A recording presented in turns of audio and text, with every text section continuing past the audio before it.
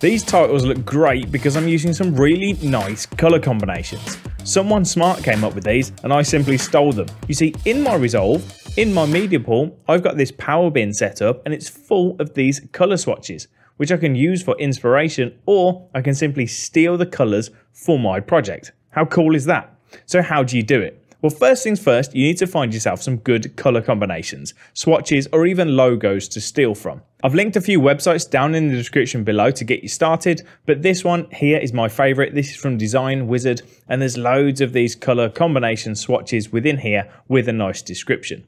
Any that you like, they're simple JPEG images. So if you right click, you then save the image as, and what I've done is I've set up a folder on my PC simply called color swatches, and I've saved all of them into that folder, as you can see here. Then we can open up Davinci Resolve. Now, as mentioned, I'm using a power bin. So if I open up my media pool, you can see my power bins are over here on the left-hand side. If you don't see power bins, don't worry. All you need to do is turn them on. So at the very top here, click on View. Come on down until you see Show Power Bins, and then give it a click, making sure that that tick is now on. And then whenever you go into your media pool, you'll see power bins over here. Once you've got the power bins enabled, just give it a click. Make sure you're in the master bin like I am here. Within an empty space over here, just right click and then click on New Bin. And then call this whatever you like. I'm going to go with Swatches. We're going to open that bin. We're going to right click again, and then we're going to import media. And all we're going to do, all of these color swatches, logos, screenshots, whatever we've got in here, I'm just going to highlight them all and then click on Open. And there we go. So we've got all of our color swatches within our power bin within Davinci Resolve. And we can just double click on them to have a look at them, scroll through, seeing which one we like. So let's say we like this one. I like this monkey bar, I like the grays and the yellows. So we want to steal that for my title screen. So what we're going to do, I'm going to grab that out of my power bin and just drop it on my timeline. Doesn't matter where, just put it on there for reference. Now I want to do a simple title screen. So I need to grab a title for starters. So I'm going to open up my effects library. I'm going to come down to the toolbox, titles, and I'm just going to grab a standard text. And we're going to drop that on my timeline like so. I'm then just going to lengthen it out. We'll give it a click so it's highlighted in red. We're going to open up the inspector, video, title, and then we just change all of our attributes as we usually would. So let's just go with MrAlexTech, and let's give it a slightly better font. I'll make it a bit bigger. There we go. So now we need to steal the colors.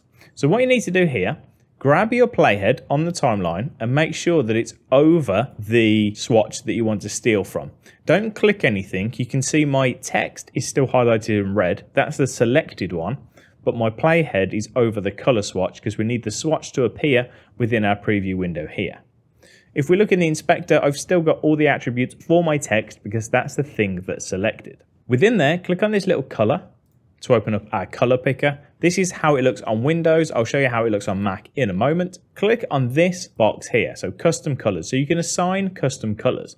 I'm going to click on the first one, and then we're going to click on pick screen color, and you get this little picker so you can steal colors from the screen. So I'm going to click on the gray for starters, and you can see my box here has gone gray. That's selected, and then I'm just going to click add to custom colors, and that's added that gray down here to custom colors. I'm then going to click on the next one, this little white one. It's all going to reset to go white. I'm then going to click pick screen color once again. And this time I'm going to click on the yellow. We're going to add two custom colors. And now we've got the gray and the yellow down here. So throughout the project, I've always got these colors which I can just refer back to, making sure my text is either gray or yellow, just making it all consistent throughout. I'm then going to click on OK. Now, if you're on Mac, it works in pretty much the same way, just looks a little bit different. So I'm going to click on color, and we get our little color wheel popping up. Down here, we've got this little droplet icon. Give that a click, and then you can just go over, click on the color, and you can see it's down here. And then all you need to do is click that, hold your mouse, drag it over to one of these little boxes, and it'll add to this custom color. We're going to do the same thing again. Click the little dropper, go to our yellow, click, drag the yellow over. It's probably a little bit hard to see, but I've got the gray, and then I've got the yellow, and then we're good to go. If you're on Linux, sorry, I'm not too sure how to do it on there. I don't have a Linux box, but I assume it's something very, very similar. So now we've got that color assigned, we can actually just delete the swatch. We don't need it on there anymore. We'll go back over here. I've already assigned my MrAlexTech to be that nice yellow. So now I just need a background color. Still within the effects library, I'm going to go to my generators.